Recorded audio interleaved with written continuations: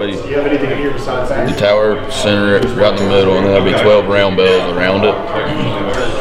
Each round bell will have 2 people. So you'll start here, 20 birds. I'll blow the horn, you rotate until you basically rotate all the way back until you get to where you started at. So you're going to shoot each station, I'll throw 20 birds at each station, blow the horn, rotate, and then when you get back to the station you started at, then you'll be done.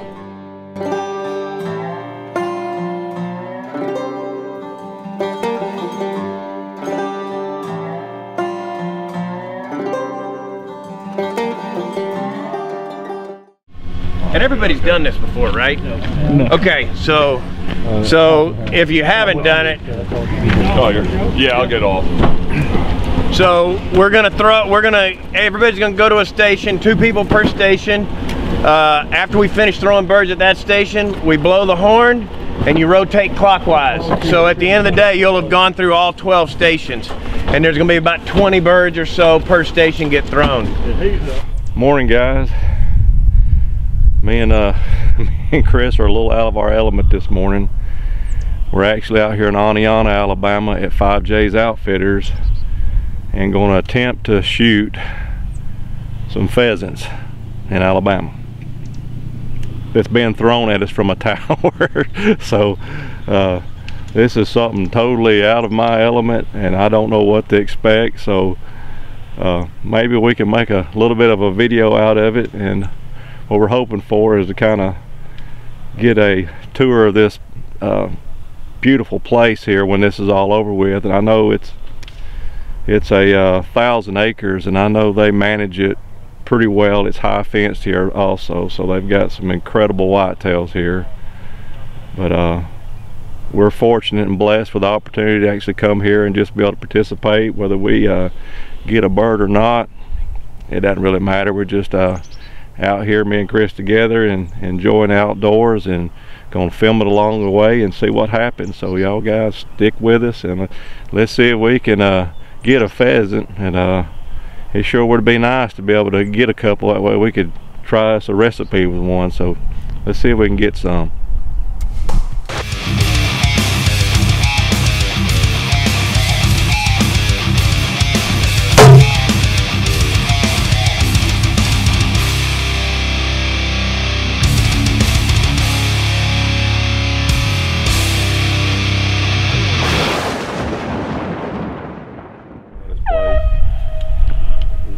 You loaded?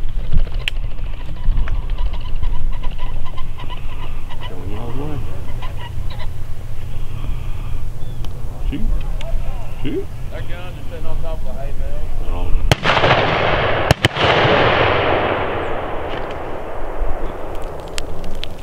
Peppered. Come here.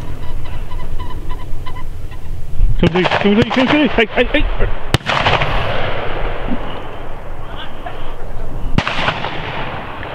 Got him. Oh, dang.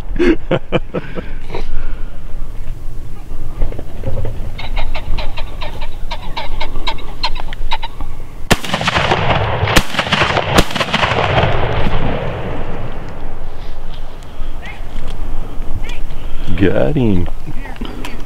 Can we go get it? Redneck can hit.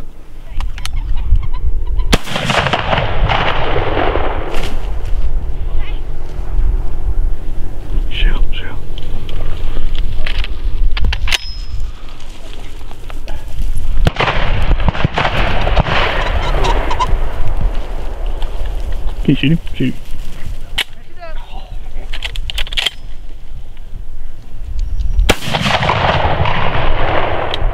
Got him.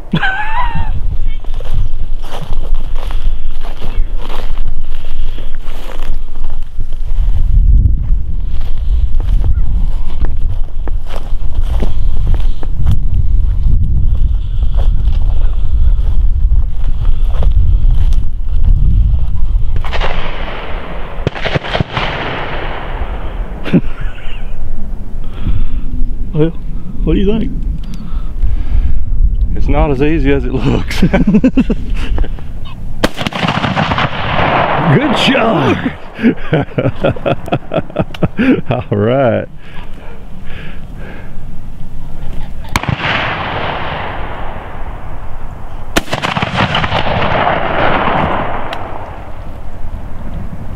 Shazam.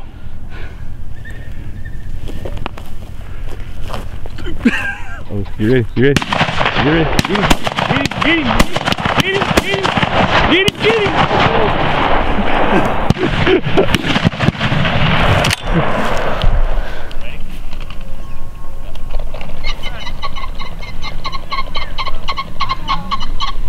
Coming at you! Coming at you! Coming at you! Get him!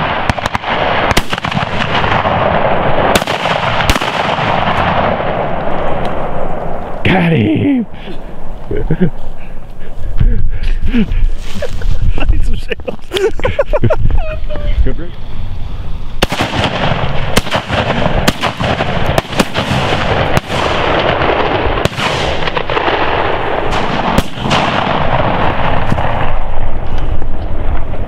Sunny.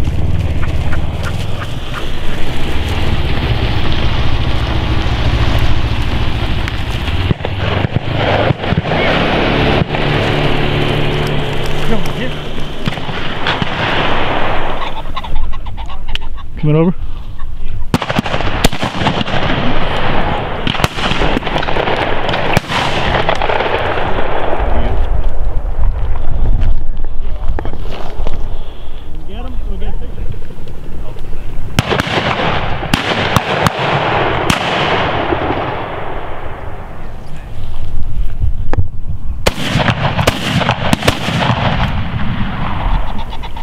There you go.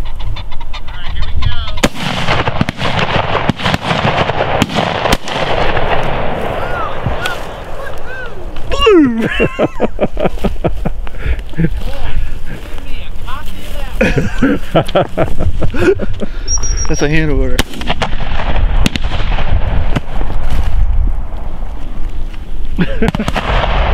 Yeah!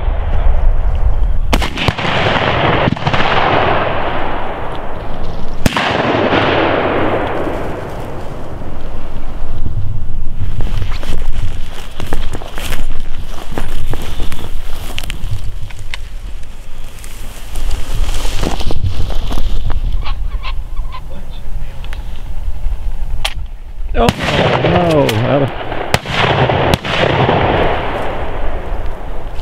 Misfire. It didn't even hit it, didn't strike it.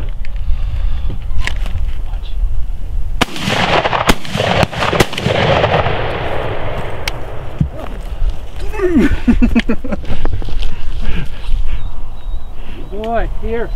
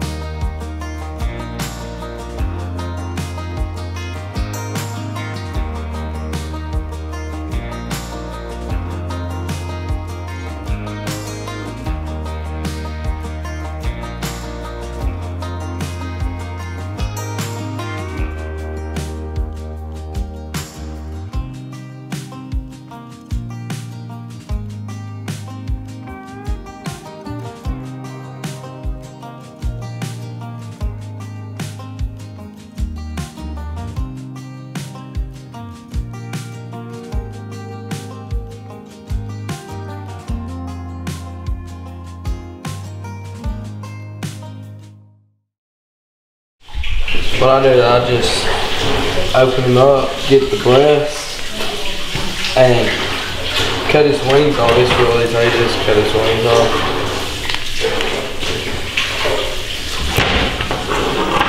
both wings.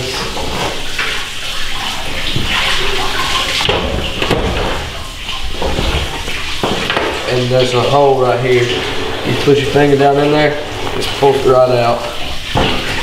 Like that. Really good right there. Awesome, thank you, man. Guys, I want to let y'all know this is one beautiful piece of property here. It's 5J's Outfitters. If you ever get a chance, it's worth it to come out. We're going to put all those links in our description for this place, but they got like a huge bass lake here full of trophy bass, whitetail deer hunting, pheasant shooting, quail shooting. What we hadn't seen yet is some of these monster bucks that's running around out here. And believe what he said, they got 1,000 acres here fenced in, a high fence. So 1,000 acres, that's amazing, amazing. This is one beautiful place, and we glad we had the opportunity to be invited to come out and hunt this great place. So it's a once in a lifetime adventure for us, and we're going to enjoy every bit of it.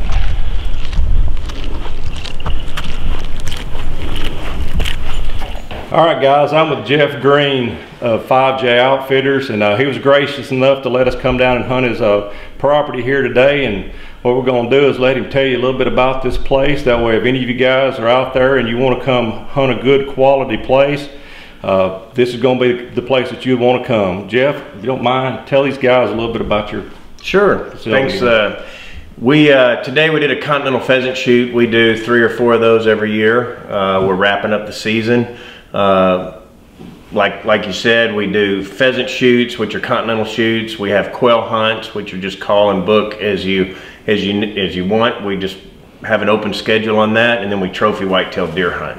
What is it? Tell people what a continental pheasant hunt is. Continental pheasant shoot is basically you have a tower in the center and 12 stations around the tower, and we throw pheasant out of that tower. And there's 12 stations, which is 24 shooters, 2 men at each station, and we throw about 20 birds, and then we rotate to the next station. Shoot lasts about 2 hours.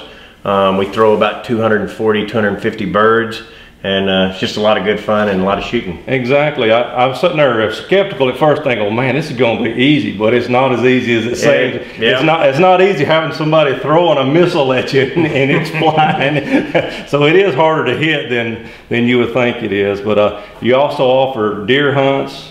Yep. Do you have any kind of hogs or anything here on your property? No hogs. Thank God we don't have any hogs here yet. So we do, between 25 and 30 deer hunts a year.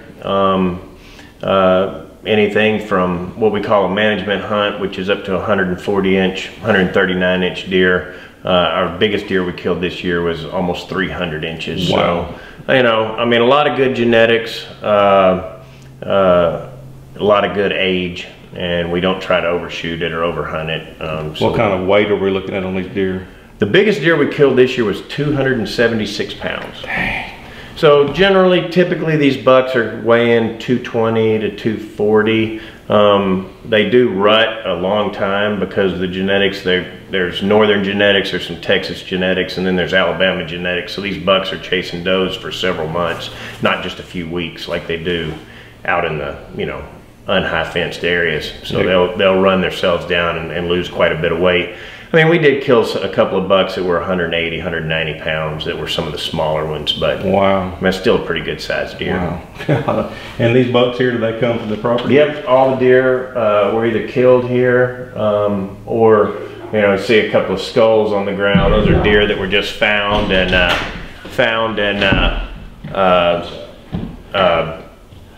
had gotten in fights and just died. But all the mounts you see on the wall are deer that came from here, or some of the genetics that are on this place. And you said you have 1,000 acres high fence. Yep, just about 1,000 acres and another 100 acres adjacent to us. The land that's adjacent to us, we high fenced that and stocked it with some quality does and a few bucks, and we're just seeing what happens over there. We're not hunting that yet, and hopefully that'll be an area we just bow hunt in the future. I mean, 1,000 acres, that's to me, that's almost like the deer would just be wild. I mean, they couldn't be. It seems like it. I mean, it really is. Other than being able to control what's shot and what's not shot, being able to put age on deer, control the predator population. And control an outside influence. That's a big part of it too, where you can control what happens. I mean, we see a deer and we think that it doesn't need to be shot because it doesn't have the age. We can make that decision. When you don't have a fence, it goes on the neighbor's property, it may get shot. So there's pluses and minuses to high fences. I like it. I feel like it's as free range as we can get, but we do get to control the deer population and the genetics and try to cull what we don't think should be in here, which isn't much, but there's a lot of good deer that are killed in here. Gotcha. Good. Well, Jeff, we appreciate you inviting us down. And guys, we're going to put a link in the description for his place here, and that way you feel free to come out and check it out. It's a wonderful place, and we had a wonderful time. And bring your family out and enjoy the outdoors. Thanks a lot, Jeff. Thank you. Appreciate it.